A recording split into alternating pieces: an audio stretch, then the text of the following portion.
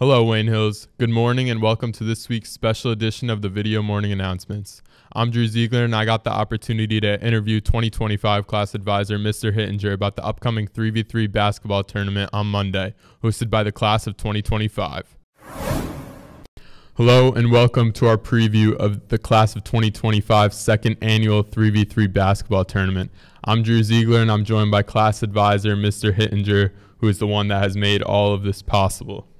Good morning, Drew. Great to be with you. I want to give a shout out to our entire student council members, Drew being one of them, also Ms. Camano, and they've also been doing a tremendous job preparing us for this 3v3 tournament. It's going to be really exciting. Yeah, so there's a lot to go over, but first, going back to last year, it was a great time starting off this new tradition that our class has. What was your favorite parts of last year?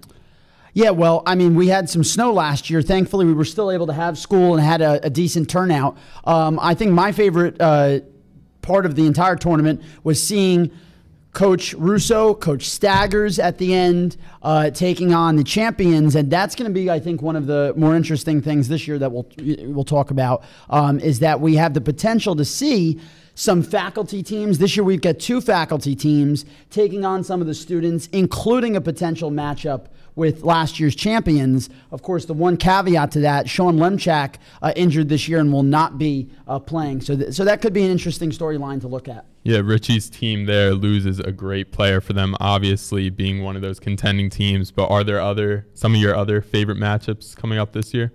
Yeah, we have potentially, if we see how the first round goes, you see there's a good shot that we've got freshman and sophomore basketball players taking on senior basketball players. That is going to be really exciting to see teammates, how they end up playing each other at the Gifford, something that they're maybe not used to or that they're used to seeing in practice, not in as competitive of a setting. Another great thing that I'm really proud of is we've got two all-female teams this year, not including the faculty teams. And it will be real interesting to see if they can make a run at the title. Yeah, we did not have that last year, but definitely adding senior players like Sienna Schuster and Jalen James, and they're all great girls basketball players for that team coming off a county championship, so they could definitely make some noise in the tournament. If Palafonte is shooting threes like she did in the county title game, they have a very good shot at going all the way. To my last question for you, what are some of the compelling storylines you have for this year's tournament? Compelling storylines. First, can last year's champions repeat? Secondly, will we see a team that did not play in last year's tournament make a run and win it all? I think that's very, very possible, and we would love to see as many people come out and see some of these compelling matchups.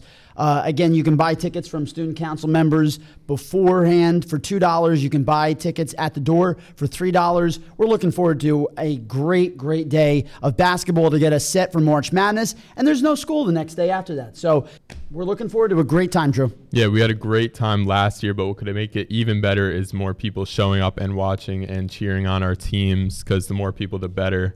And that's going to wrap up our preview to this year's tournament.